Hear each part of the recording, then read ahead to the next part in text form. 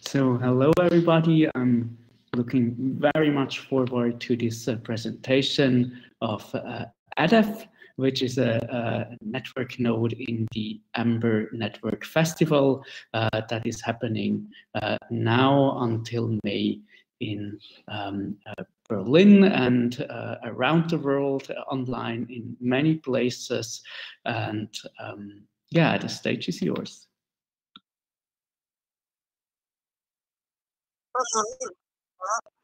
Hello, I'm Ranwa Yahya, and I'm one of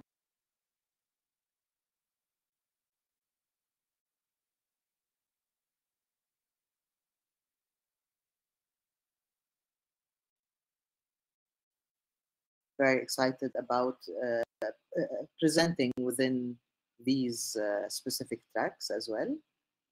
ADEF is an organization that started in 2005 and has been working on the intersection between media, arts, and technology within a framework of learning ever since.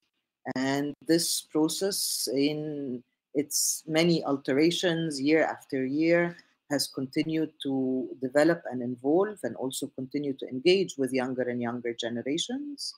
And we're very happy to feel that at the stage what we are experimenting in here in Cairo, along with many other Arab young artists and techies and professionals from different Arab countries and also from the world. It's very exciting to see that we're sort of experimenting and playing along the same levels as those in Europe or in the States.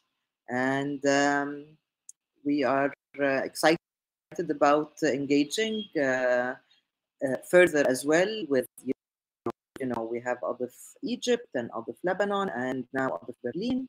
And I will leave the introduction of ADEF Berlin to my colleague Laura, and looking forward to hear about the presentations of our guests. Thank you, Ranwa. So hello, everyone. My name is Laura Kuhuzi, and I have been working with ADEF Berlin in curating a series of events and conversations, bringing together media professionals, journalists, and digital artists and developers in the Arabic-speaking regions to discuss some of the most urgent challenges that new technologies introduce in journalism and in media production.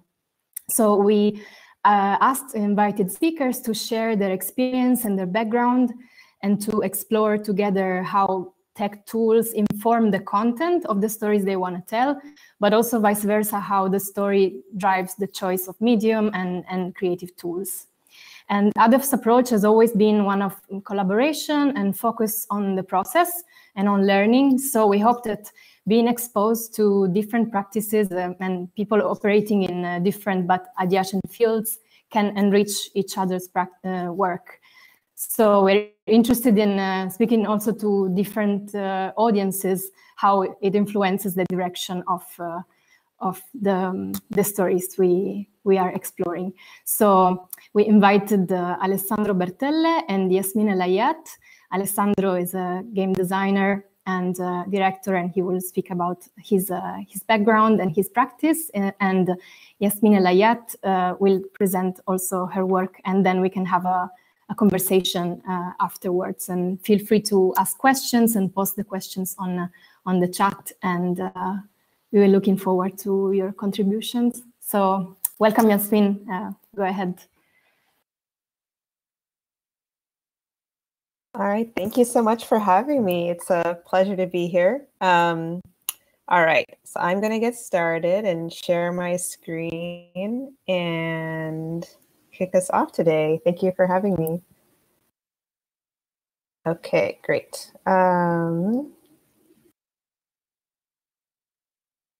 right, so let's see, making sure it's working. Great, okay. So hi, everybody. My name is Yasmin Elayat, and I am based in Brooklyn, New York. And I am an artist, I'm an immersive director, and I'm also a co-founder of a company called Scatter, which is sort of where a lot of my work and practice is right now. And what Scatter is we're an immersive company, creative company, and we are creating this genre of immersive media that we're calling volumetric filmmaking. And what volumetric filmmaking is essentially the marriage between gaming and filmmaking. So it's about leveraging the power and flexibility of the game engine with the craft and sensibility of filmmaking. And basically our approach is about featuring real people and real stories and real places that are volumetrically captured inside of 3D worlds that we construct. And what this allows us to do is create room scale immersive experiences where you can walk around through the environment where the stories actually take place, and you can interact with the characters and feel their presence. And it feels as immersive as our real world. And we believe this is to tell stories that can't not be told in any other way. And for us, this is sort of the future for immersive media. And we have a body of award-winning work that we've premiered across film festivals. Clouds was one of our first at 2014 Sundance. And I'll talk about some of these other projects today, so I won't get too much into them. But a lot of the work is focused on documentary or nonfiction, and it's usually related to important topics and news and current events that we are living through. So it's a reaction to sort of the lived-in experience in the world we're in today. And so I'm going to start with an example of some examples of our work, and I'm going to start with this project which I directed and produced called 0 Days VR. And 0 Days VR is a immersive documentary, virtual reality documentary that's an adaptation of a feature film that's by the same name, 0 Days, which was directed by Alex Gibney.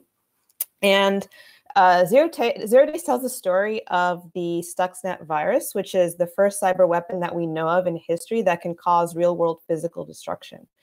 And in this adaptation, the idea was how do you make a documentary where your lead character is a piece of code and where code could speak for itself? And so in 0 Days VR, the story of Stuxnet comes to life in a very new way from the perspective of an implanted virus. And so in this experience, you experience the invisible world of cyber warfare through the perspective of Stuxnet on its mission to sabotage Iran's nuclear program. And you find yourself embedded in these immersive digital worlds and in the intangible world of code. You travel to Natanz, which is a heavily protected underground nuclear facility where Stuxnet sabotages Iranian centrifuges, and it causes real-world physical destruction. And so 0 Days is a very visceral experience about the high stakes of cyber war on a very human scale. I'm going to switch to the trailer, but I need to little virtual DJing here give me one moment while I switch over and share the video momentarily.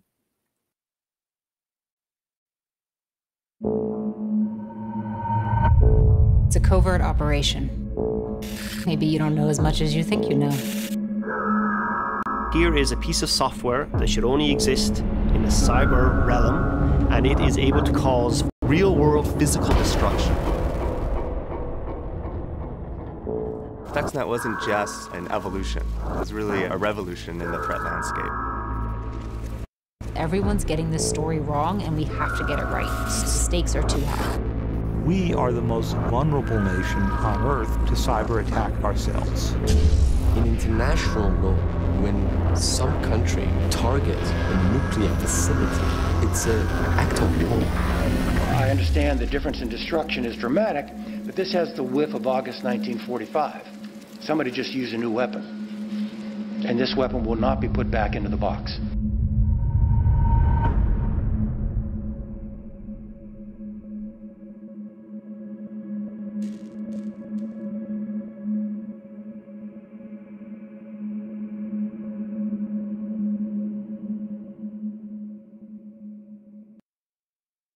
All right.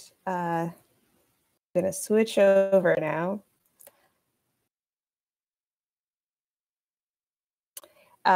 So I'm going to move on to a second project that I'm going to share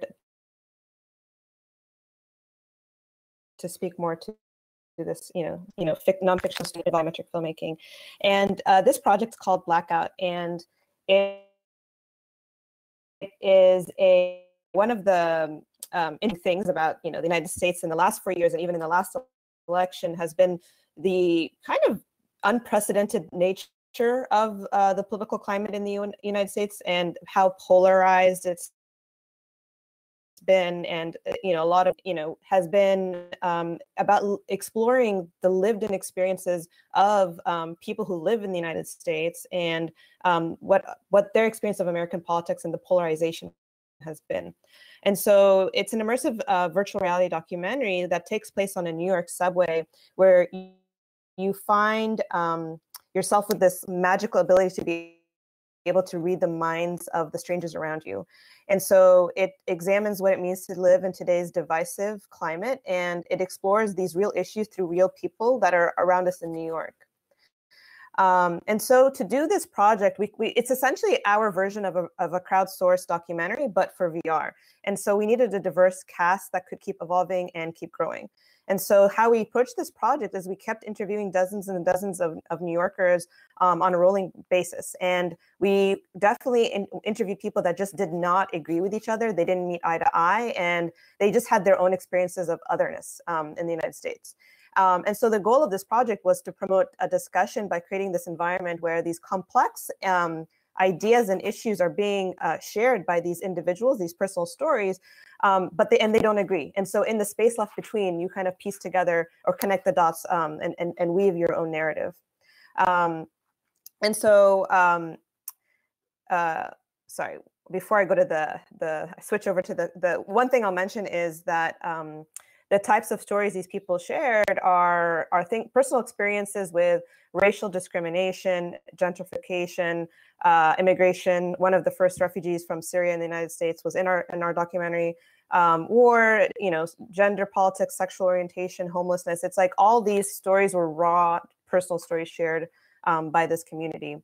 And so I'm going to share the trailer, and like before, I'm going to switch over. So give me one moment. And give you a little snippet of what this experience is like.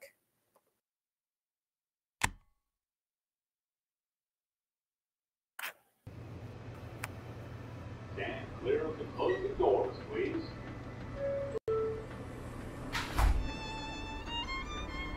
I like to think of the subway as sort of like the veins of New York. I hate touching the poles, though. The poles are so dirty. Half these people probably didn't even vote. Why is it always white people that I feel like I have to prove myself to?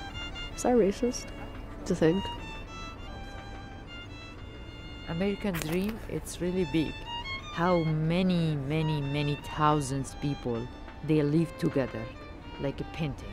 It's beautiful for me. The good news is you're going to be amazing. And you're going to look great. And you're going to fit in, and you're going to find a path. And you will be loved and respected. This is my train.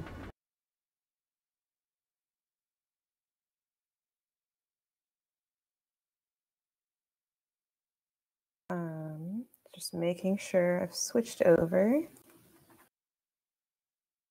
Thank you for your patience as I DJ.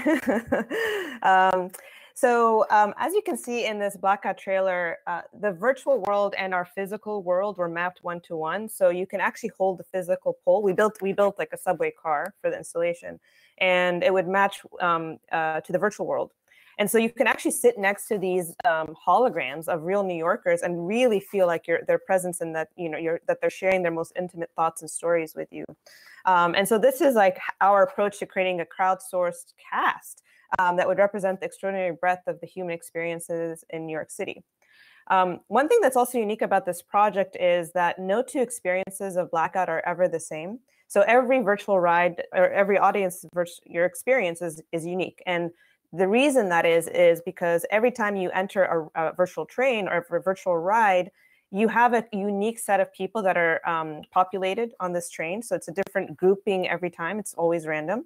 And how you choose to navigate the space, like who you choose to sit next to, who you choose to listen to their stories, it would give you a completely different experience. And the way we designed it was that, you know, as a structure, you had to kind of earn the intimacy and the respect almost of, you have to respect the storyteller or the human in front of you. So you only would get shallow stories and thoughts if you just walk by people. But the more you spent time with them, the deeper you would get into some of their more heartfelt stories.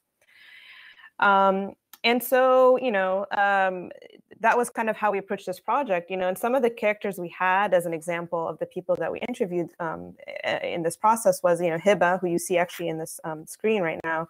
And she's, you know, a young Muslim American woman, and she wears the hijab, and she feels like she doesn't belong in her own country. And then we had Kevin, who was an undocumented student, and, you know, he's been working really hard to create a life for himself, but he's like facing, at least under Trump, this constant threat of his family's deportation and the threat of descending DACA. Another example was Lester, who was an African-American US vet, and he was a Trump supporter. He voted for Trump, but he had very complicated feelings about Arabs and Arab Americans and immigrants because he served in Iraq and just kind of, you know, there was just like a lot of confusing kind of experiences for him. And then we had John, who is an NYPD Black officer, and Dennis, who's a young Black man, who described exactly similar run-ins from opposite sides of the story. Yeah, and so forth and so forth. I can keep going on, but I think I'll switch now to one of the last projects before talking about the tools and the community. So this brings me to our latest project. This is our newest. It's currently doing the festival route. We just premiered it at Sundance in 2021, so like just a few months ago, and then soon this summer at other festivals. And it's called The Changing Same, and it's a co-production between Scatter and Rada Studio. And The Changing Same is a magical, realist VR experience where you travel through the time and space to explore 400 years of racial injustice in America. So the history of racial injustice in America. And so the goal of this project is remembering and understanding the collective history to allow for a healing and a growth moving forward. So it's a respectful and poetic story infused with magical realism and Afrofuturism. And so as an audience member, you travel through a nonlinear journey and you witness how history has not changed in the United States. It's just evolved into something different. And so we're calling this experience an American pilgrimage through history. So the project confronts the United States history of lynching, and it examines how the US's legacy of racial violence is just cyclical and continues in forms such as mass incarceration and police brutality. And so, as I mentioned, at Scatter, a lot of our projects are documentary or nonfiction. This is actually the first time we moved into a fictional space. So the story is based on real events. So there's real stories that these episodes are based on, but it's abstracted into what we're calling a speculative fiction. And so the idea with the mission with this project is acknowledging the past to build a new future. And so the idea is to retell a lot of these stories you keep hearing, but in the context of witnessing and confronting the past, and then shifting the paradigm of how these stories need to be told, and reimagining a future, and kind of reimagining what that would look like. So imagine what an equitable future would look like for all in the United States. So I'm going to switch over again to the trailer here. One moment.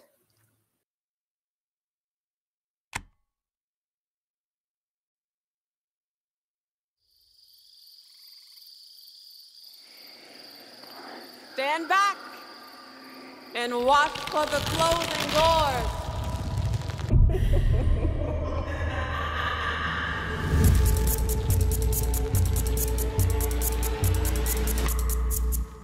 Welcome to my world. You know, here, Mariana, you can experience the past and see the future. Our future. You want to enter, but entry needs to feel my world. You enter, or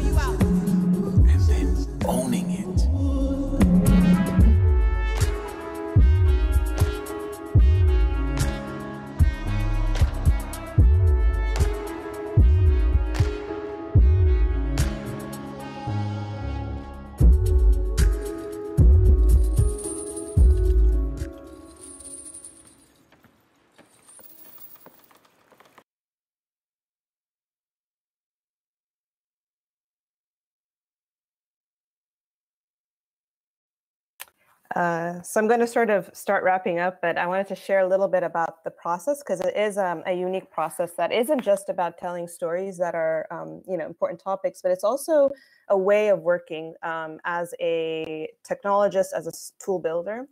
And basically the kind of core ethos that I believe in, it's been kind of part of my practice actually before even Scatter, but it's also a big part of how we work at Scatter. It's the key kind of driver, which is art is propels innovation, and you just can't have one without the other. So our practice of story making is intertwined with tool building, and we're solving for accessibility, inclusivity, and diversity to democratize the act of storytelling. And so when we're building tools in service of our creative vision or our projects, we're actually new features and the new tools we actually push out to the community, which I'm going to speak a little about too.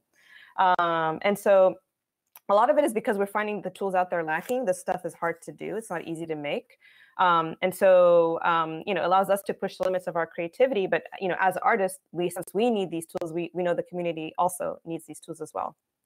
And that's how we build a depth kit, which is our approach to volumetric filmmaking. And it's what you've seen, sort of how all these people have been captured in these pieces. And it's just a software toolkit for accessible volumetric capture using off-the-shelf hardware.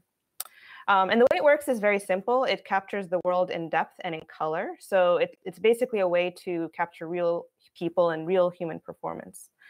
And it's a creative tool that is not just for filmmakers. I want to be clear about that. It's about creating kind of a new range of visual aesthetics and different forms of human expression. And so it's used by the community in various different ways. And one thing I wanted to mention about community, which is really important, is we're working in a very nascent emerging space. And we're defining this space technically. We're defining the language of volumetric filmmaking. But what's very important is that because it's such the beginning of this space, it's almost like there's whoever the community is that are either using these tools or whoever is creating these stories and whose stories are being told is actually defining the space. And so we invest so much and so heavily in fostering our community. And these are just some of the projects made by the community. And you can actually go to our website, and if you want to see other projects besides Scatters, you can see what the world is making and the diversity of the projects out there. There's just a diverse field of creators and people working at things like, virtual VFX and music videos to hybrid spaces like Imogen Heap with her VR concert in the wave, to experimental music videos and, using it as a VFX tool. And volumetric filmmaking is also used in fiction, feature films, and in shorts. And it's also being used in documentaries like this HBO documentary that came out a few years ago. And so I guess kind of just to wrap it up, I'll just say that, there's many things to talk about, and I know we're gonna have a Q&A later, but I guess as someone in my position and what's exciting, I come from a tech background actually, and I'm an artist, but I studied computer science and went to art school. And, I was one of two women, in my program. And then always was the only female engineer in my teams until I moved into the art world. But why this is exciting to be kind of in this seat is having this new responsibility, as a co-founder at this tech company, we can intervene on who this is accessible to, who is using it. And it's not just about America, it's about the rest of the world. This is making sure it's used in the Middle East and in Africa and, in Nepal, wherever people want to make stories and use these tools that are not limited or hindered. And I think that's something that's really important. And so it's about not only, and also, on the other side of it is telling stories that really, we really believe need to be told, and just building tools that we hope will serve the community and make sure that they are allowing for this diversity, inclusivity, and accessibility. So thank you so much. I will wrap it up here.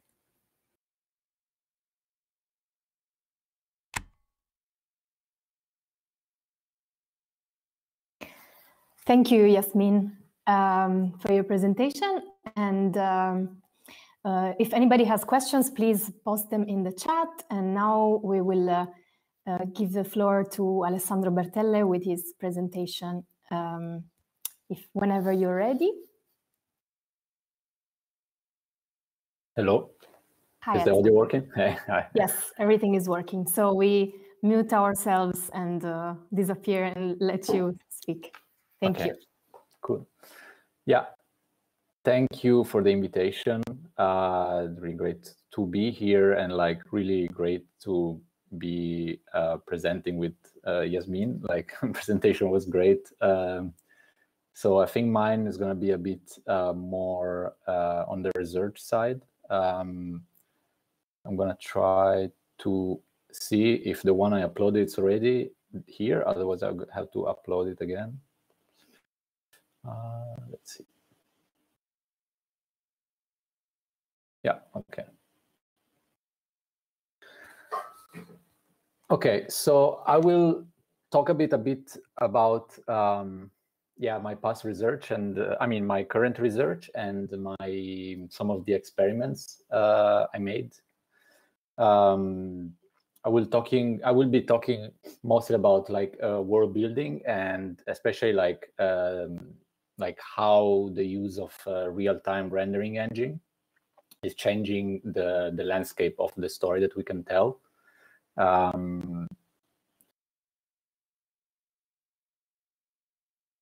But I'm probably going to go back and forth between many slides. So feel free to interrupt or like ask me to like expand or contract everything that I'm talking about. I will be checking the chat if somebody wants to ask questions. Don't feel like you're interrupting the mess. So as Laura mentioned, I'm like a game designer, and I come from cinema, studied cinema, and then moved a bit more into like art, and then slide into game design when I started using heavily used like real-time rendering engines. So like game engine, game design softwares. I'm also the co-founder of Declino, which is a project that started this year together with Andrea Belosi. And I'm collaborating with Trust that I will like talk about later in Berlin. So Declino is a project that, as I said, started this year. So again, I will like kind of like pitch a lot of like the discussion that have been going on around the teams. It's a project aimed at exploring like distributed autonomous world building and massive multiplayer entertainment worlds, and also like synchronous cinema, which is a lot of like fancy buzzwords, but I will unpack some of these during this presentation. Let's see. So something that we are really excited about by using real-time rendering engine is how we can move from this kind of like what I describe in this slide as the monolith of the render and moving towards like this real-time golem. So what I mean is that what we find interesting is like how can we start thinking of works, video works and formats which are not finished. They are constantly evolving. They're constantly in the process of being made, rather than exist in this kind of like monolith timeline, in this kind of like what like Tarkovsky described as like this like pure and separated magic circle of like a film project. What real-time rendering engine is allowed to do is to like always have a channel open for like feedback from the viewers, and to allow users to be part of the shaping of our work. So I think this touches many areas, and has like this picture that I really like about the golem. Is like how like the work start to become like a collective process of making, which is like, again, it's like it's constantly changing, it's constantly crumbling down, rebuilding itself. And what we are excited about is like, how can this allow us to have this like community-led work creation. In terms of the story that we can tell from within this engine, what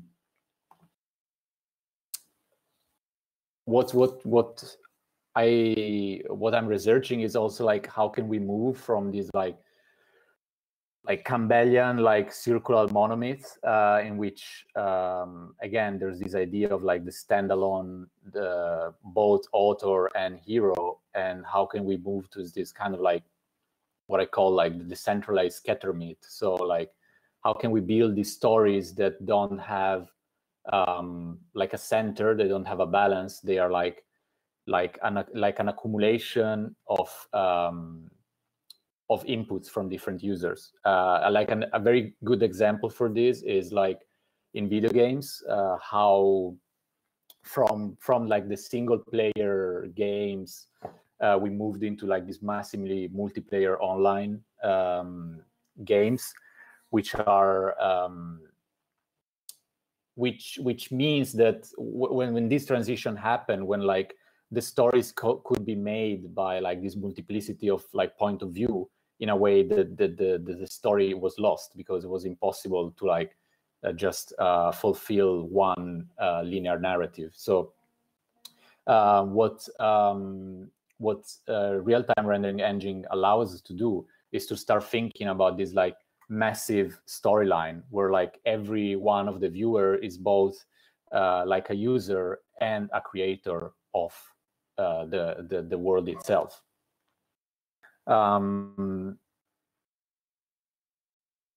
So something that I've been working on is like the recent past is also like trying to map some of these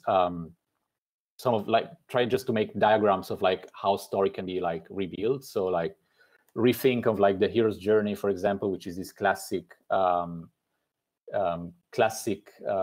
template, let's say, for like script writing and like storytelling, and like breaking it into like what are the current narratives in like online games, or like games in general, I would say, and like in a very like playful way, but like how can we like try to build stories from like different diagrams for like high speed trading diagrams, or like from like idle games, and this kind of stuff.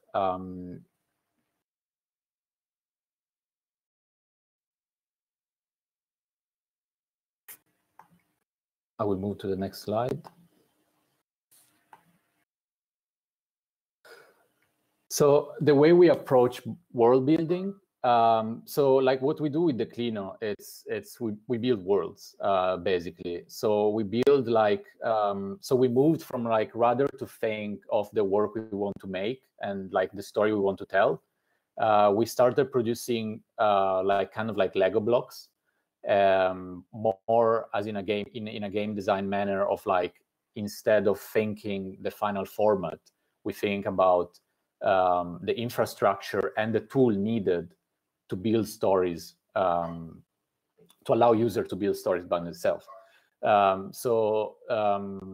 Again, rather than producing like a final output, we produce like a world and a series of tools and rules that works within that world. So there is something that we try to keep in mind is also to build a world that surprises. So we have this to build a world and nurture it, and to forget a world and rediscover it. So I think these are like some steps that we try to keep in mind all the time of building a world and keeping it alive, and allow people to like join in the world and have agency on the world itself.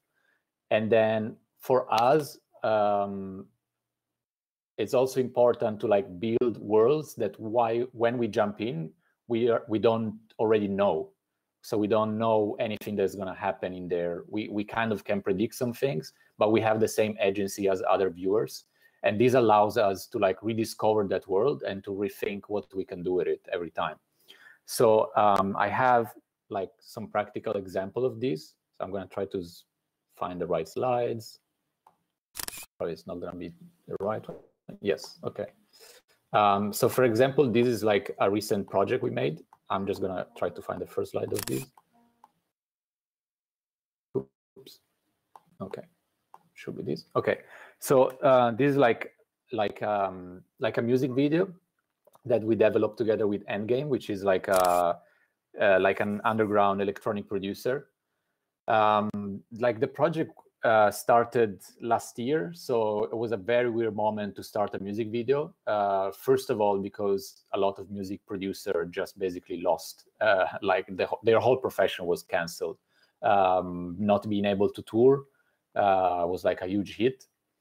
And on our side, also like thinking about music videos in this moment, it's very weird because it doesn't seem like there's a platform that allows to like monetize fairly the work of these kind of like underground low budget productions. And so we kept that in mind, and when we thought like, how can we like build a world that apart from being a music video, but it can be transformed in many things. So it can be transformed in a game and be like a game release. It can transform in a live performance, if anything, anyway, I mean, they will happen at all at some point in the future. But like, how can we think of the world we are building as a large and diversified series of output that can allow like a very diverse type of monetization, and also like how can we create tools to build this world that we can open to the public later, so that people can create their own version, their own version of this project. And so for this project in particular, I'm showing just like a couple of process screenshots of some of the tools we created. So we wanted to create like this kind of empty club, or like this club that don't exist anymore. And so we, instead of like just art direct, so this is like our approach. Instead of like art direct and like create and make the plan of the club, we created a tool that would allow like the game engine to create like a lot of different versions. So we created rules, for example, how to build walls. And these are some slides of like a first, how the engine was like first trying to change and try to build different walls. So it's this kind of like procedural generations. And then the engine started to learn and to build a bit more complex structures. So like columns were added, like a second floor. And again, we were just like looking at the process and say like, okay, this is interesting, what's coming up. And we were thinking like, oh, this would allow us to shoot like this type of video and that type of video. So for us, it was also like a discovery. And these are like just like some screenshot of how like the engine was like learning to build walls and like the variation that was creating. And sometimes things were like breaking, and I think it created like very interesting patterns, for example. And this is like getting more complex and more complex, and it's building a world. And then eventually something like this came out. So like lights were added, like a smoke, some like kind of classic underground vibe. And so, and so here we were like also like playing from inside the world and like discovering interesting corners where we could shoot like a scene. So it's like very engaging because we have no idea what's going on. So I mean, we obviously know what's the rules of the game, but it's going to keep surprising us. And so these are some other screenshots of the world that eventually was created. It's a very grimy look.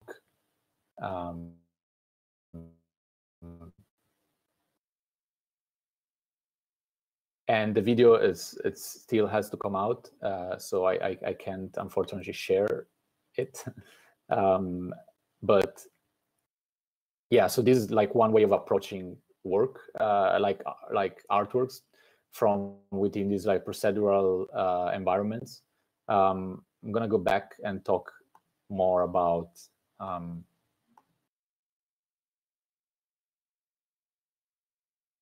yeah, I mean, we also, maybe I'm gonna skip this slide, but we also wanted to talk obviously like about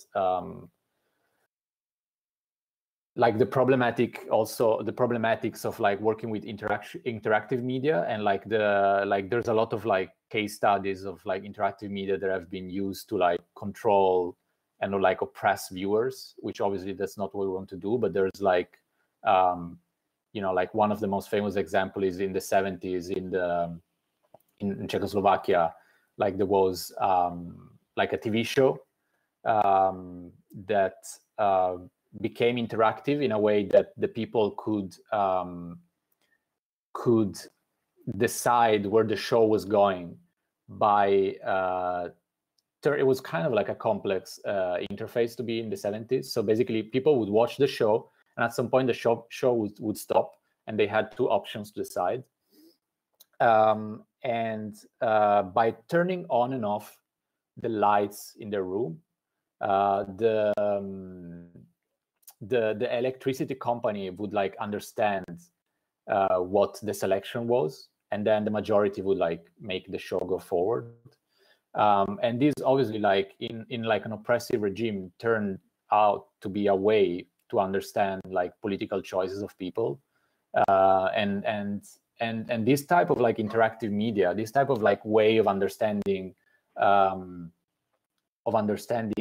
interaction, user interaction, is still very present. Like Netflix recently, or like a couple of years ago, released these Black Mirror episodes where you could also like choose things, and of course it turns out then to just be like a data mining process in which you want to like give the illusion to the viewer that they have agency over the work, but it actually just turning them into like workforce. You're turning their passive like way of like consuming your media into like an active type of like labor extraction. And we like obviously are not absolutely interested in that. We are interested in giving like actual agency over, well, like we think that like real-time rendering engines have the potential to give, like a real-time rendering engine have the potential to give true agency and like a true governance power to the viewers, so that the viewers can like reshape the content of the work in real time during the consumption of the product itself. So you can think of a series of practical example, like the lowest hanging fruit would be like if I'm telling a story using a game engine and the people feels like they don't connect on, or that the main character of the story is not represented by them, by the character that they use, that they could change it. You know, and in this way that they could produce like very counterintuitive or even like very intuitive things that unfortunately don't get issued. So we are interested in that kind of agency. We are interested in that type of building like a democratic governance over our work, so that the figure of the author gets like decentralized and get like distributed between all the people that is participating in the viewing of the projects. So like these two pictures that I made were just like, it's like on the left is like Eisenstein talking about the Disney world building, and there's this idea of like how freedom is somehow connected to this to like this way of like controlling the world, And as I showed in the previous slides, what you're actually trying to do is like a world that can, like in the future, we also want the world to be able to govern itself and change itself. But for now, it's just a way of the world to like surprise and escape like the type of control that inevitably we exert by creating the rules, the basic rules of how it functions. And on the right, it's an excerpt from like this modular governance. So these are interesting points that we try to implement while in every world we build. So I will probably, I'm talking too much, so I will move quickly.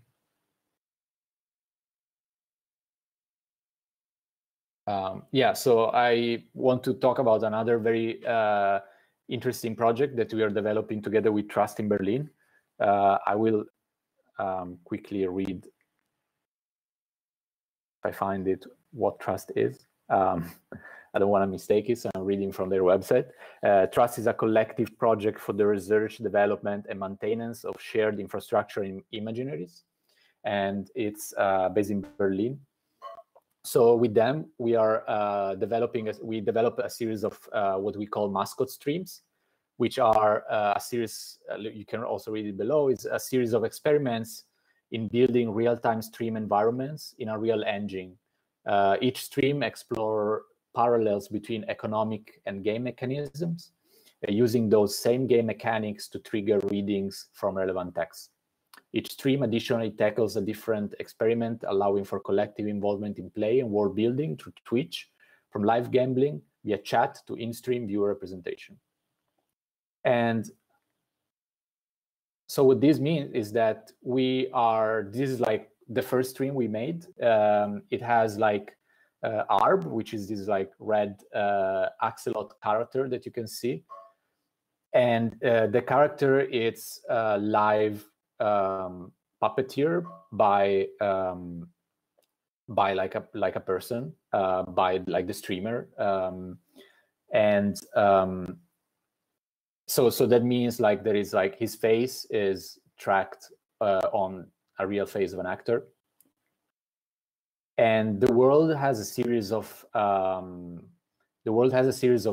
that people can through the chat of Twitch can trigger to change the world. So I'm gonna do the same thing that Yasmin did and VJ and show you a little video from it to explain it better.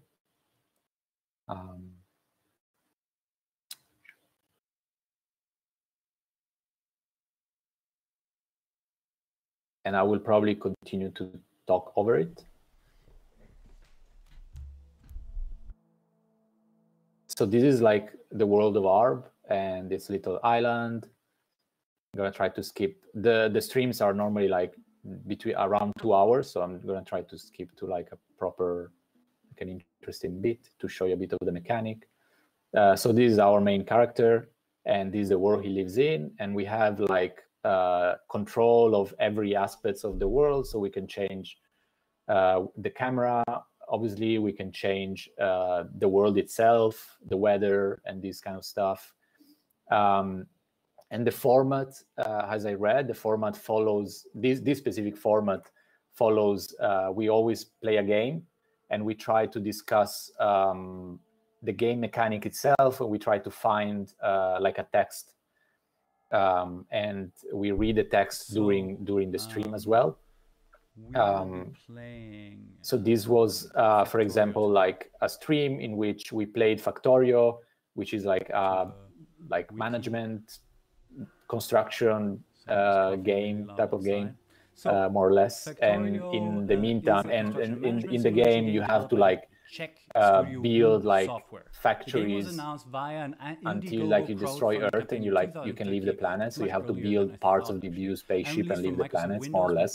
And we were reading like Jeff Bezos' master plan, connected to the fact that he was starting also like a space exploration company. However, as an open game, players continue past the end of the so this was the first text, one of the first streams, and then I want to show you another type of stream we made.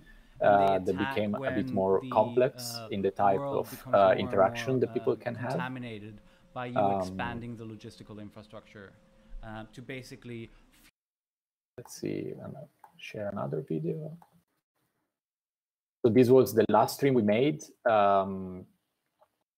and fucked up because we were playing like these kind of like gacha mechanic games, and we were talking about gambling and addiction, and we decided to like have this kind of like spinning wheel that people could trigger through the chat, and they could win prizes. So again, we were like gamifying the discussion that we were having while we were also playing games that were using the same mechanics.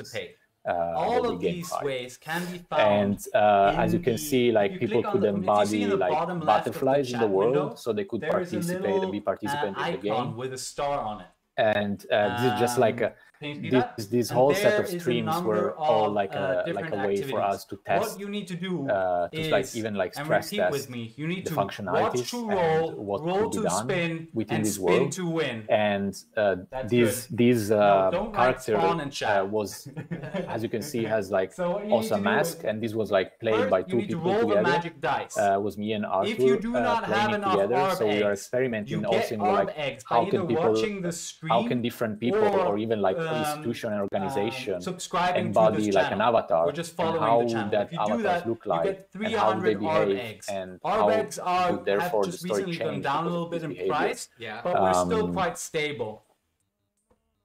And I'm going to show you one last stream that's a bit different. It's not part of the main series with ARB, but it's yes, I said that. Okay.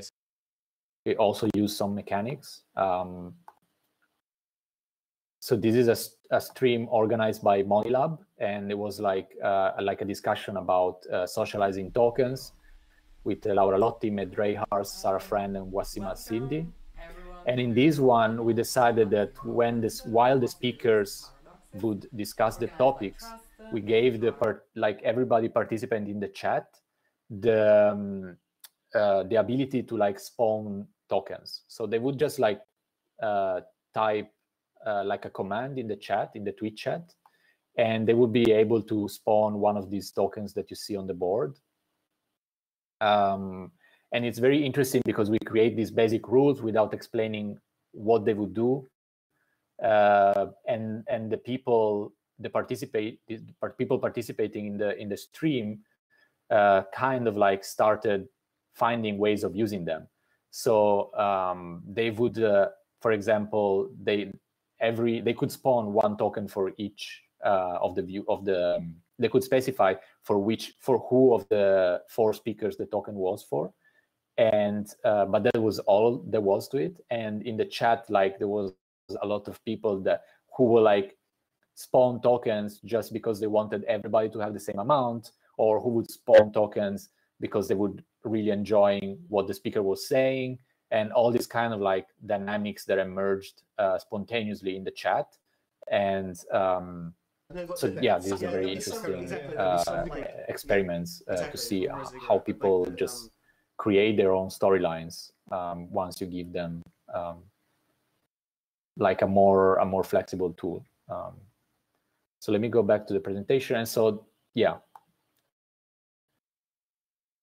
these are some screens like we have like a very positive response for the viewers. And what was really amazing is to see like how much the people like connected to the characters, and like all the like fan-made work that they produced. That's something that I really love, when people just feel comfortable in like appropriating the work and creating their own version of it.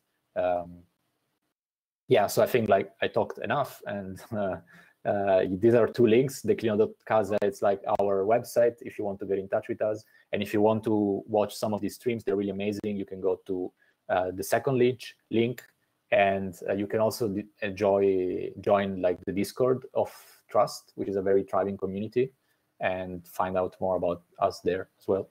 So thank you.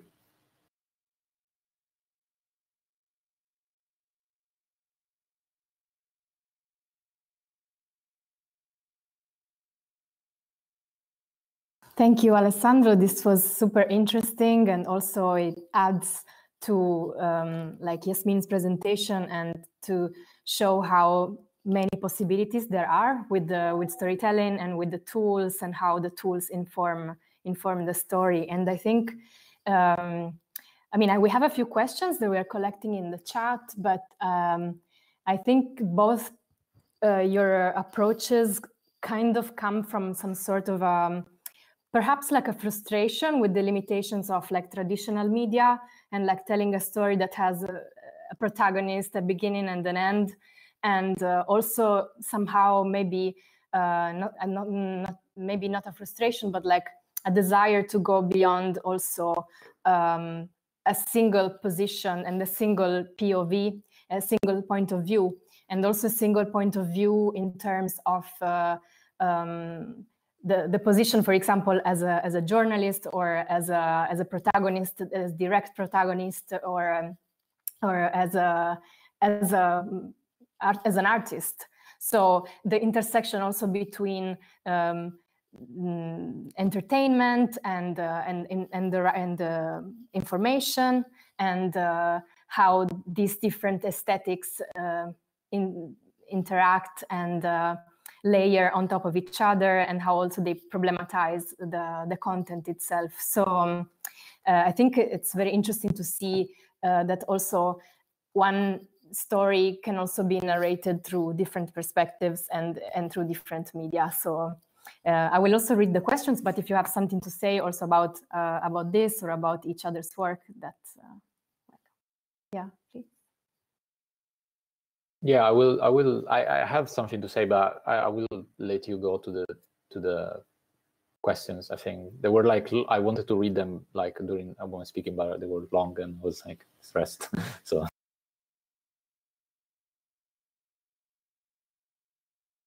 Yeah, so there is a question for Yasmin.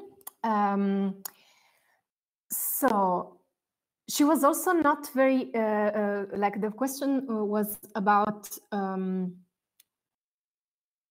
a technical question, like how did you scan the metro and the 3D modeling, and what was the motivation for using a less finished scan of the protagonist to leave it a little bit undefined? And also,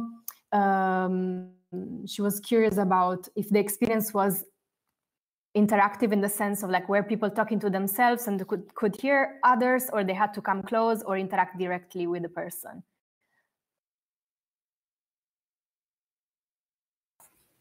Yeah, thank you for the question. So that's specifically, I'm assuming, around Blackout, the second project I shared. So I'll answer in the order I remember the questions in. So first is the technical, like kind of how we made it. So one thing that I'll just share in general, so this is actually true of all the projects, it's not just Blackout, but the Subway and also in the Changing Same, it's the same technique. For us, like the umbrella of volumetric filmmaking is how do you capture the real world? And I like to call it translating the real world. So we use a variety of what you can consider reality capture techniques. And so for both the Subway, for the Subway specifically, since that's your question, this is a technique called photogrammetry. And then using the photogrammetry with 3D modeling, or some techniques from 3D modeling and texture painting and other things. But basically, it's actually a real subway that's been captured using thousands of photos. And that's the same technique for a lot of our worlds. Obviously not 0 days, because that's a digital world that's made up. But for the Changing Same, that we actually went to a location in Florida. It's a swamp, and all the trees and all the environments were using photogrammetry as well.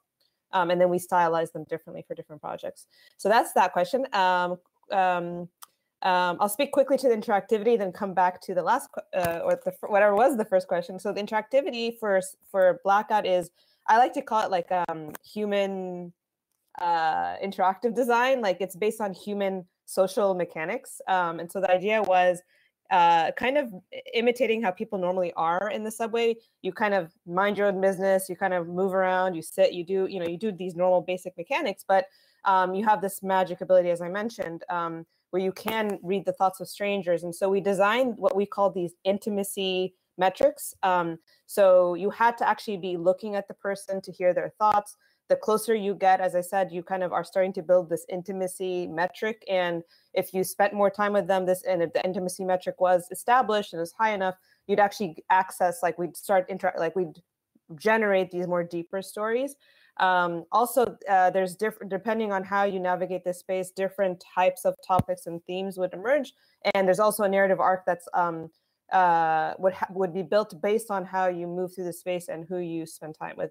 So it might not be super obvious. It's a very more subtle gaze-based and presence-based and intimacy-based approach, but it felt quite natural and human. So it might seem invisible, but you are controlling it.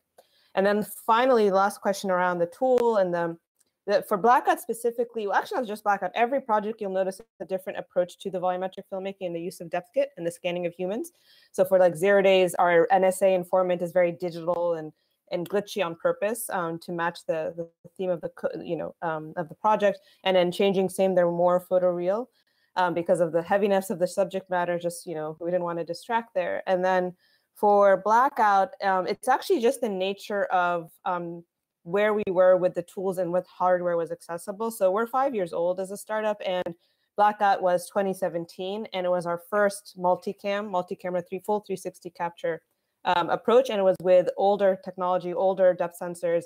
Now 4 years later, we have better depth sensors, higher quality, better machines, and so literally what you saw in Changing Same is just the better technology, and also our technology has gotten better because of it. And so it's just the natural evolution of technology and maturation. So thank you. Thank you, Yasmin. That's great. I also have a quick question about, did you have a chance to speak to the audience and get feedback from, and what they found, what they found different from this experience from previous works that they had? And I'm just curious about direct feedback from audiences, because I think that's also really informs the way you work. So yeah, I'm just curious what you got. Yeah. Is for specifically Blackout or just in general in the different projects? Both for Blackout and for 0 Days. Yeah, I'm just curious to hear what audiences would how they would react as a surprise or just I'm just curious. Yeah, they're very different projects, obviously, and very different reactions. I will say with Blackout, it was a very human experience from the sense that these are real, some of them are very vulnerable stories, and I think people went in there having very human responses depending on who you could relate to. So some people would cry, some people would laugh, some people just could not do anything except spend one time with one person they were fascinated with. So it was just it was just that kind of experience, and just having access to a stranger and getting their heartfelt stories. But then also the people that we captured, we invited them back to see themselves as holograms, and that was a very special experience because a lot of them were very brave. As I mentioned, the undocumented student. We also had a man who came out about being HIV positive. We had a lot of people come out and use this platform to share something with the community that they normally would not share. And so they were very vulnerable at a time that was, you shouldn't have to be. And so they actually, and their community, that they're in friends and family, they had a really emotional response seeing themselves. So that was just a very different project. And quickly, just about 0 Days. That project is unique because it's kind of a tricky one where the United States doesn't admit a lot of what's in this documentary. The New York Times covered it, and the international cyber detective community and cyber experts all say the United States and Israel built this stuxnet. So there's something about we released it on in a gaming store in Oculus. If anyone has Steam or Oculus, and the comments we get is this is propaganda by Iran and things like that. So we're having a little hate mail. But otherwise, I think what was interesting is it won an award for an original approach to a documentary. One thing that's interesting is it's completely made up world. It's not actually really going to Natanz. We kind of figured out what Natanz would look like. We figured out from models what a centrifuge should look like. So it is a little bit of creative fiction that we filled in blanks and took liberty. But it was still considered by the News and Documentary award body that this was still documentary. It's still journalism. It still maintains integrity. And we worked obviously with Alex Gibney. He was the executive producer for it. So to make sure that we were staying true to the story. So I think that it was just about a different approach. It was a different audience here. We're trying to, this is like a journalism, this is documentary, it's a cyber intrusion, it's a difficult subject, and one that's also politically not completely admitted to by the United States. So just very different. Yeah, I think there is in both your work. There's something really powerful in like not being fed all the information and all the story, and leaving some form of agency to the audience and to whoever is participating in this. So yeah. Also, Alessandro, if you have some comments or like about what we said earlier, and. You're welcome.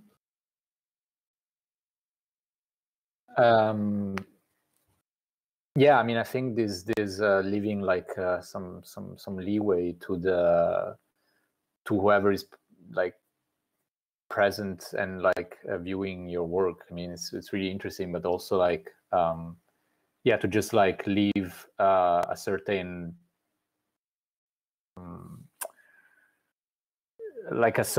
aspects of unfinished, like, yeah, to kind of leave some unfinished paths that can be can be like completed by whoever is viewing. So like give some responsibility to the viewer to also like complete the story that you tell, so that it stratifies like with your vision, and that then like it doesn't become this like yeah, this just like unique or pure way of like storytelling. Yeah.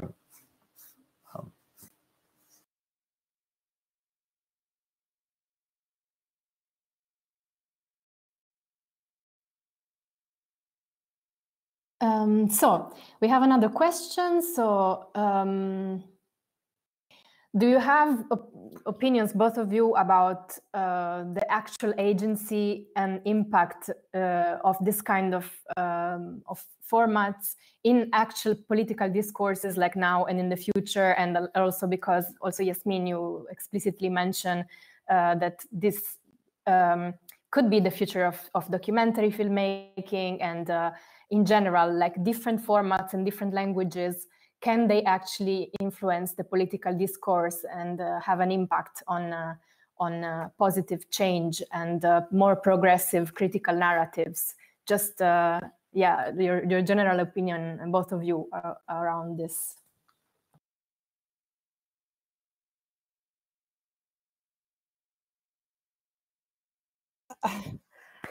Sure, I'll go first. I mean, I have a mixed sort of response about this. Obviously, you have to be a little humble about how far something in a headset that's not accessible in the world, can go. So a lot of this work needs a pretty heavy gaming PC and like a headset, and I don't know what the install base is anymore, but at the time, they were quite limited worldwide, and also geo-blocking and all of that. So just like in the context of distribution, it's still not, widely distributed. But with that being said, I do see doors that did open, or audiences that being reached that at least I have never had an experience of reaching before. So like 0 Days, for example, we went on very basic gaming stores, and we also went on third-party apps, so we're on mobile phones and the web, and so we did reach audiences that probably wouldn't pick up this feature talking head documentary, because it's 2 hours about of cyber Stuxnet virus, and who knows, like maybe it's a different type of documentary audience that would watch that, versus we did access a different type of community. It is mostly a gaming community, since they go to these stores, but so there's new audiences that got to watch it and experience it. And then we also got invited by the World Economic Forum, because they had a whole new cybersecurity initiative in 2018. And so we were invited to showcase, and so a lot of world leaders, even people who work in cybersecurity, and funny enough, some I won't name which country, people who actually worked on this project came and saw it and react. So there was conversations being had, even if it's a limited VIP world. They were at least like discussing it. Even some American politicians passed by and talked to us about it. So some discussion was being had at that level, and right next to their cybersecurity kind of space that they were holding. But I think the real thing, at least for changing SAME, which is like very relevant right now, especially if anyone's following American news, there's like the the Derek Chauvin trial, and like there's like the movement is still going strong since last year. And we are doing a much more grassroots community level outreach and education, and just approaching it very differently with a curriculum and going out into the United States, going to schools and going in a kind of more educational community outreach arm. And obviously that's more work and investment, but it's a different model. And I think that for that project, that makes sense.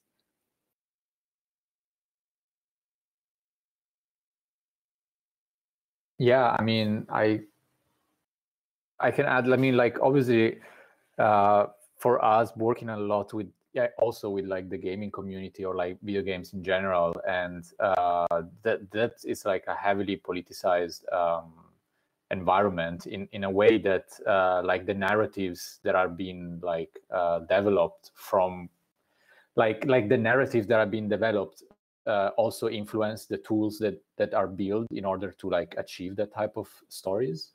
And so for us, like kind of like important to like think of like like how can we develop tools that will, because of the way they are made, they will bring to like having to rethink how you build that narrative. So for us, for example, the example of having like creating environment not by handcrafting them ourselves, but to leave like some like leeway for the error, for like computational error in the work, is a way for them to have like think of like having to deal with the problems of the world rather than crafting this like perfectly controlled environment. And also like we talk a lot about governance, and like how can we like let like people that enjoy our formats create some value out of it, having like a kind of like economical system within the community that you can like you can get rewards, or like you can get some kind of like value out of like the simple participating in the community.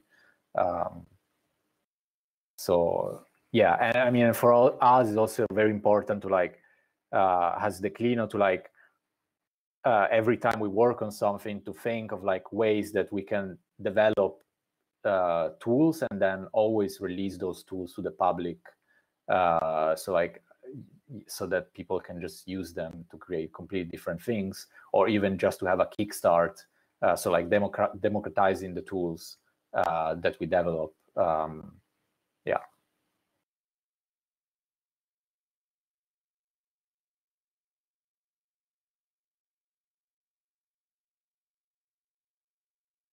We have another quick question for you. What is going to be the future form for the Declino project beside the endgame music video? That's a good question. Yeah, I mean, we're still, as I said, we are like the project or company or whatever you want to call it started like a couple of months ago. So we're still trying to like place ourselves in this industry. But I think like that the form that is gonna take is probably like to be like both a world building and like a tool building company, so that we want to well, I mean, also I'm as I said, I'm a like co-founder, so well, that's my point of view and what we discussed, but I just want to say there's probably also like a half opinion missing. So what we would like to do is like start to build these like modular tools that people can use to build their own worlds. So we want to develop just like kind of like a library of assets and and like governance tool and like economic models that people can then like take and like build up and create their own version of this type of worlds. And in that way also like create like try to think of like different way of like reward the community of like creators that we are going to involve, because like I think like especially now, like, or you know, like for example with music videos, like the music video industry, it's absolutely not sustainable. Like there's no money, there's no way of monetize your work. Like half the time that I work on music videos, like I get like threatened by YouTube because they think I don't have the rights to use the song and this kind of stuff. So it's like we are also like thinking of new ways of like new platforms to like release this kind of works. And but especially we are interested in creating like a bit of like an innovative way of like reward the creator of the work.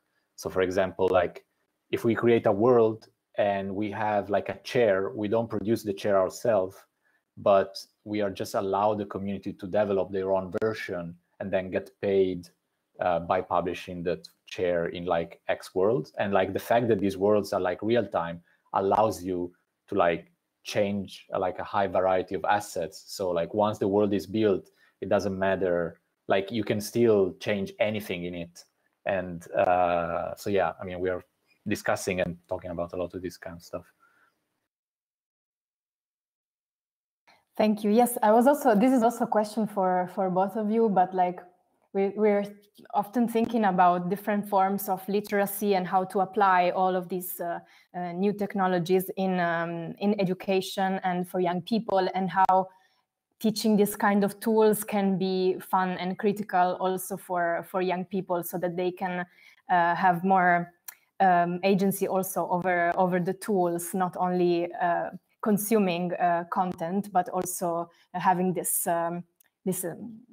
agency in knowing how to use them. So yeah, if you think.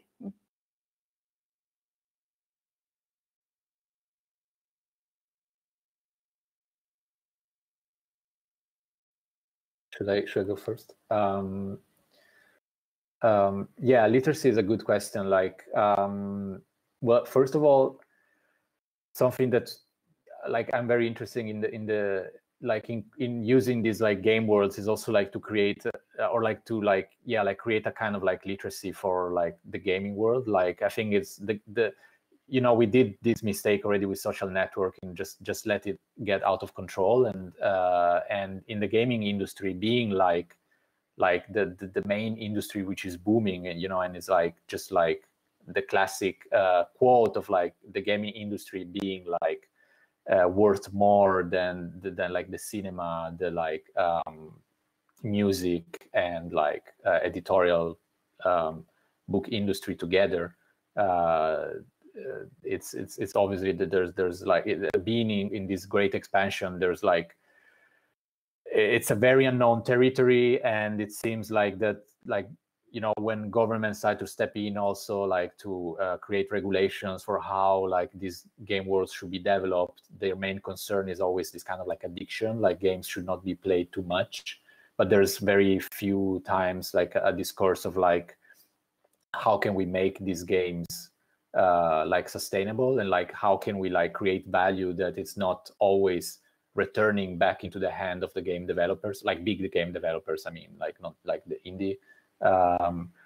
So like how can we, for example, reward people that are playing games for like 10-12 hours a day, because the main model right now is probably like either being like a professional gamer or like being a streamer.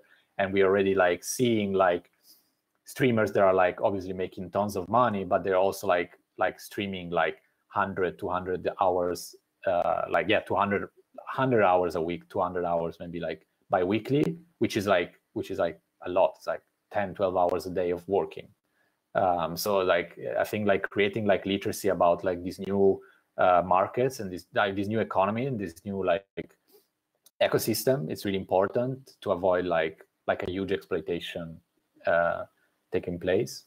And also in my experience with Trust, for example, being like the stream being like a very high level, I would say, academic and literate environment, I really love like how game like opens up.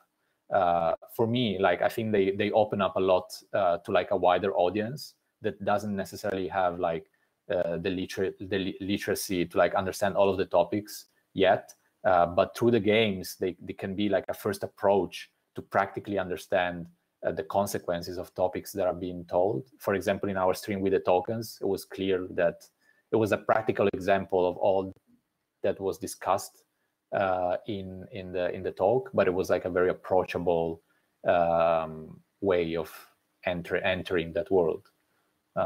So yeah.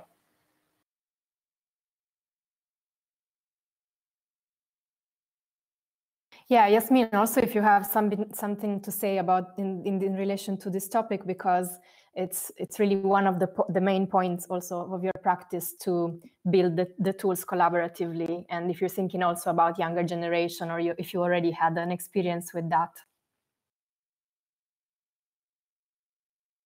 Yeah, I mean, it's kind of a work in progress is the most honest answer. But I mean, I guess it depends on which part of the ecosystem we're talking about. I think it's important to mention that there is different layers that we do think about it. And I can speak to that, which is obviously I have a little bit of a bias because I am based in the United States. I grew up in Silicon Valley.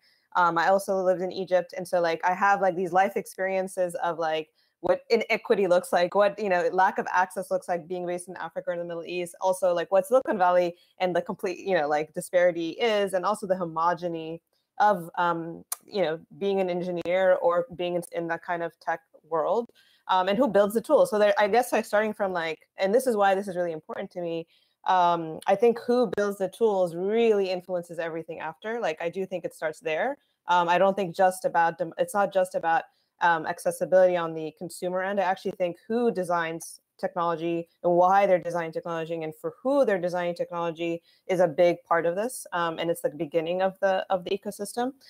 Just a simple example is like, since I work in the immersive XR space, like these headsets are not made for natural hair. Like, for example, they like rip in the Velcro and like just a very basic thing, you know, like obviously no one with natural hair built these, but it's something basic, but it's true. And that's kind of how I feel about lots of technology. So I'll just say like the technical bias and coding bias in it from the beginning. And then on the other side of it, I mean, at least how we think about it, like we obviously have a very strong POV of what we're trying to solve for, which is, you know, volumetric capture, human presence, human performance.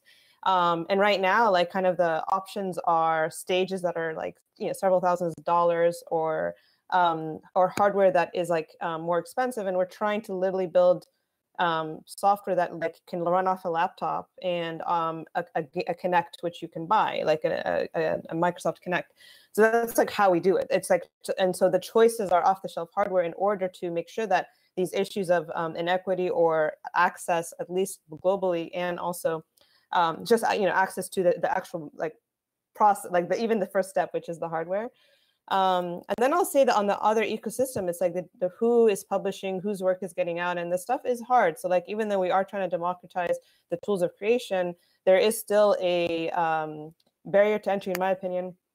To the stuff is expensive. It's hard to make. It's like sometimes, I mean, you don't have to know how to code, but you know, it still is a pretty, requires some tech savviness, or at least a team or collaborators.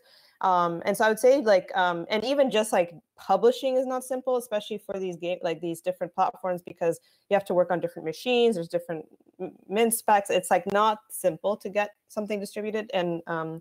And so I would say that like whose work then is actually getting out to the rest of the ecosystem is the other part of the problem. And, you know, I can't solve that. We're not working on solving that, but I think that's actually the last piece of the puzzle that like, you know, even though we don't work in that kind of publishing side, I really like, this is the kind of thing that I think is kind of missing right now. I'm not sure who is, and I'd love to hear if anyone in this audience knows, but I think that's kind of the last piece. And also just the gatekeepers finally, which is a lot of these platforms, for example, depending on certain subject matter they don't think is should go on their platform or whatever, they actually, some of them do block certain content or they don't accept it. So it's not even open, even if you can get to the milestone of publishing. So I think there's still problems in this space. Obviously, if you go through Twitch or these other platforms, it's a great workaround, but there's still a problem, I would say, in this gaming and platform space. Yeah, thank you. This is also like opens up a lot of different issues related to access and to, yes, availability of some tools, but also there are some contexts in which these tools are not accessible, or it depends or on the costs or on the level of connectivity that you have in a certain geographic context, and also yeah, like in terms of the content itself and how potentially dangerous it can be to distribute it. So ADEF, as you know, like organizes camps for for teenagers and young people to like learn all these creative tools and also build their own. And so yeah, we were wondering also for both of you, how would you imagine this kind of tools being built and in the context of this kind of intensive camps, and where there is like a space for experimentation and for developing criticality and for developing yeah, critical agency over the tools and over the stories to tell. So we're wondering, how would you imagine these tools being built in this context, and how would you negotiate these issues related to access and access, censorship, availability of these tools, and kind of try to bypass all the obstacles somehow? Both of you also, if you want to.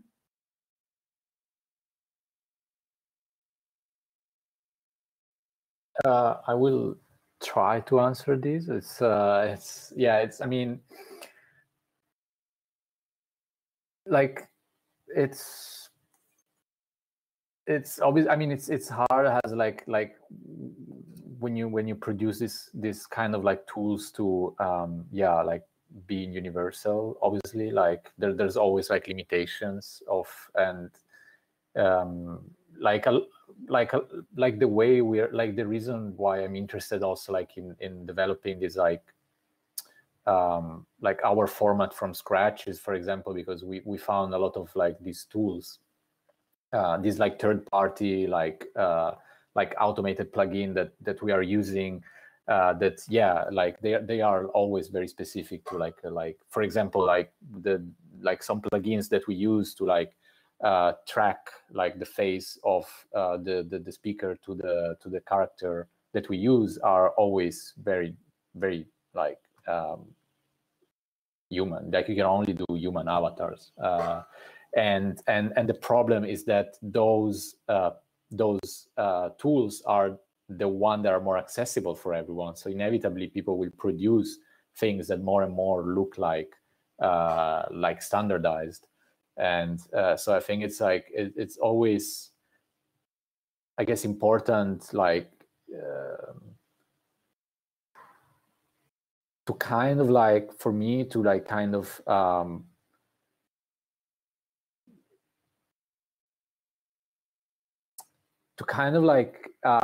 let people understand that whatever they're building, it can break, it can be done wrong. You know, like the tools should be used wrong, and like I don't know, like I rather have yeah, like try to like get whatever is accessible and trying to like reuse it in the most uncommon ways. Yeah, I don't know, like always kit bash like the kind of like tools that are available to like merge them into this like kind of like Frankenstein thing.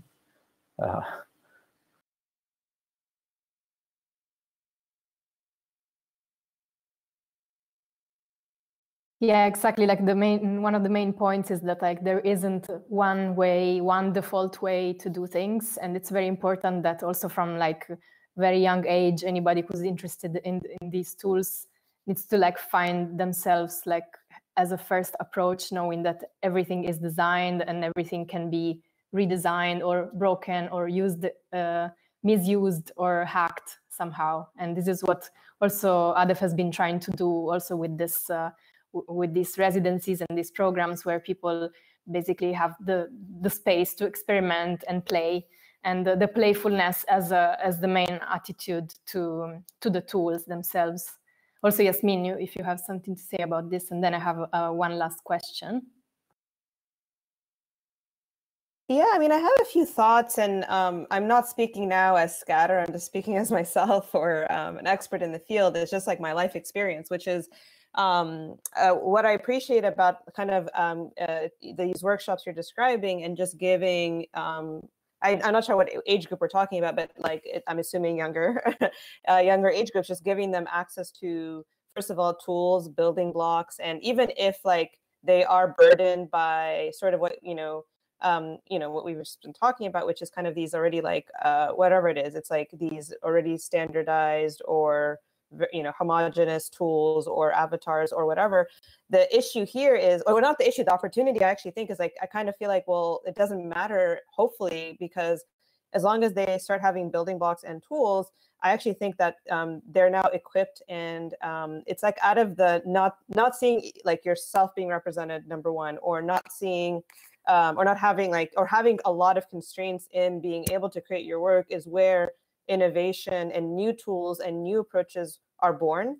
I can speak from my experience living in the Middle East. It's like a lot of startups happen because these are a lot of experiences you won't have in like at least the United States, but specifically Cairo suffers from certain things. And so because of these certain constraints, a lot of new and innovative technology pops up. And this is something that's like universal, And so I think that's what's exciting to me is the opportunity of what this future, generation would build once they just have the building blocks. And an example I'll mention is like a friend of mine here in New York. She's a Black artist, and she had a huge issue with Fortnite because a lot of the issues with Fortnite, if those who know this like kind of game and engine, it's like they appropriate a lot of Black culture and dance moves and rename them. They also like the problems with that kind of what the avatars look like, a lot of the things we're talking about.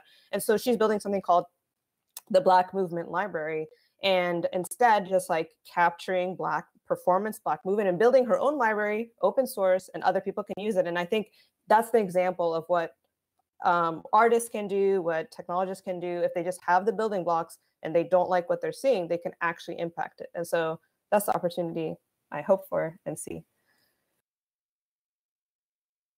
Yeah, that's great. I was also thinking, also in relation to what Alessandro was talking about, the process of making the world for the music video and to interact and to kind of like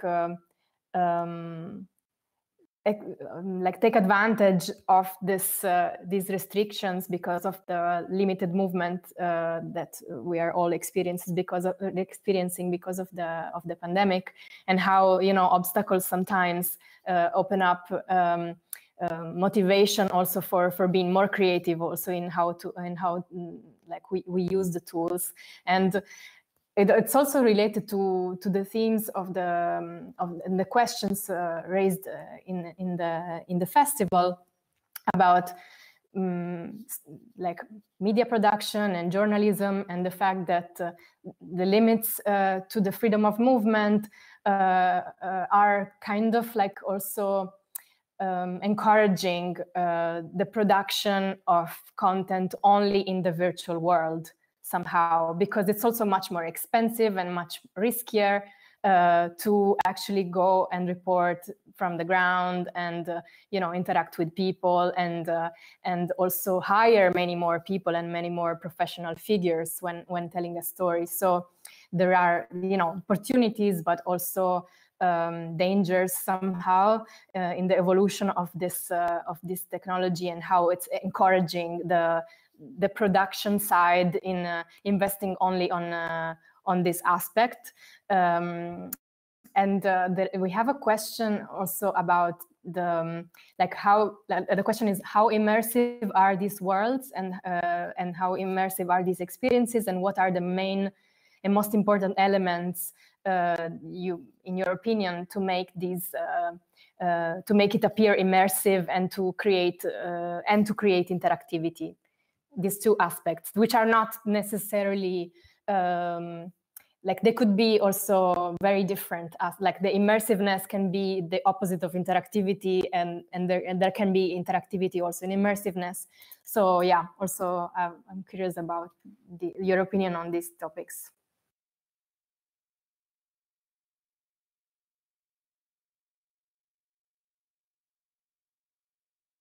I'll jump in first. Let's see, how immersive are these worlds? I will say, first of all, it's not one size fits all. Like, I don't think there's anything that is a blanket definition of interactivity or immersiveness in general in this space, is how I'll start. And I'll even just speak about the projects I shared, just so we have like a context. They're all very different. And I would say, I mean, my perspective, like, I go in as an artist and as an immersive director, every project is very different, and it all starts with my goals for what I'm trying to tell, the story first, and then the audience experience I want to build, and my goals there. And so I would say then the definition of what immersive is and the tools you use should be different depending on those two things. I mean, I don't know how to define how immersive. I personally think these are very immersive experiences from the perspective where you are in a completely different world. You feel like you're there. We play with tools like fear of natural human fears, like scary camera movements, free falling, changing physics, sorry, I need a drink of water. Yeah, so like different types of experiential tools that are not just narrative and not just like interactivity with a joystick or like things like that. So it's like playing with a lot of different things that really play with your mind. And for me, that's what's immersive. Like, it's like you having either agency as an audience member to look wherever you want, to set, like, move around the world as you want, but also like if you actually feel like the presence of the world you're in, whether or not there's a human or not. Like, for me, that's what immersive is like feeling you're in the story world itself and having that agency. And then regarding what is the most, I think the most important things for me is like leveraging the different types of experiential tools. That's all I can say, like depending on what serves your story and what serves your goals with the audience. And so that could be many different things. And like, for example, for Blackout, the interactivity I mentioned already, we use a kind of interactivity that doesn't use any sticks, like joysticks. It doesn't use teleportation. It doesn't use clicking or like anything, it's like very seamless, because it's meant to feel like a human experience, but it's completely driven by interactivity. That's just like, it's hidden, and that's by design. So I'd say it depends on what you're building. I know that's not maybe a great answer, but I would start with the end goals first and then work backwards and design from there. So I hope that answers your question a little bit. Yeah, go ahead, Alessandro. Yeah. Yeah, no, I agree. It's very hard to like define like what immersion mean. Like, there's obviously like we can understand it from the point of view of like this kind of like recreation or like simulation of like hyper real world, and like like this kind of like how much can you tell the difference, how much can you feel like you're in another space. For me, like, it's a matter also like yeah, on one hand you have like hyper real like recreation of a world that make you like feel like fully immersive, fully there. And I think that also happens with like very simple like old games, old projects that are very like low res graphics, but that like they fully catch you and like you just can't leave. And like but I think for me, like, an interesting diversification is also like immersion and participation. Like, I feel, for example, that like games like Fortnite are like fully immersive. Like, once you're there, to the point of like being addictive, but they're not very participatory because there's nothing you can really add to the game. There's no way you have agency over the game. You're just like playing over and over. You know, it can be the solution to all your problems. Like you can feel amazing, like you can feel part of a community, but you have no, again, you have no agency over the structure of the infrastructure of the world itself. So for me, it's very important to think about interactivity and participation as a way of like creating tools for the people that play the game, or that for the people that are like immersing themselves in a world, to also give them the tools to govern and restructure that world, so that, yeah, so you don't end up with like an authoritarian model of like, again, of like creating work and have it experience to the people. So yeah, I guess like the medium is really the message. So if the medium is very rigid, then you also kind of implicitly accept that you don't have a voice or like a part in the building, like collective building of meaning together, I would say. But also this is very true that also with it's not automatic that high resolution means like higher immersiveness. And one example is that you can do so much only with sound, for example, and it can be even more powerful than a very realistic VR experience sometimes. So we always have to, it's very nice to hear that also from very different backgrounds you have quite similar questions about really going zooming out and trying to question every element and everything that not as a given, but it's something that you can intervene on. So yeah, this is really exciting to hear. And unless there are more questions or something else you want to say also about each other's work, you're very welcome. I think there is someone typing. If you have questions for each other, otherwise we can wrap it up and continue offline or later on. Yeah, I think I blabbered about a lot, so I'm happy to like, yeah. No, you didn't. This was very, very interesting and inspiring. I hope it was all for you as well. And yeah, it was nice to participate. Yeah, yeah. Great. No, it's really nice to participate also in these like alternative like events where there's like more voices, more different voices speaking. Yeah.